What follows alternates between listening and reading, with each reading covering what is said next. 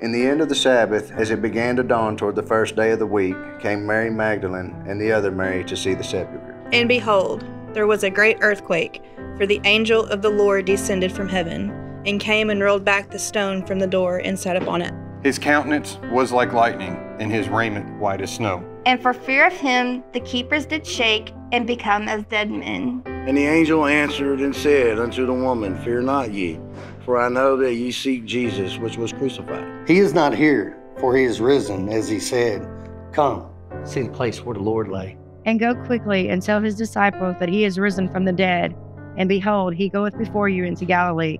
There shall ye see him. Lo, I have told you. And they departed quickly from the sepulchre with fear and great joy, and did run to bring his disciples word. Jesus met them, saying, All hail.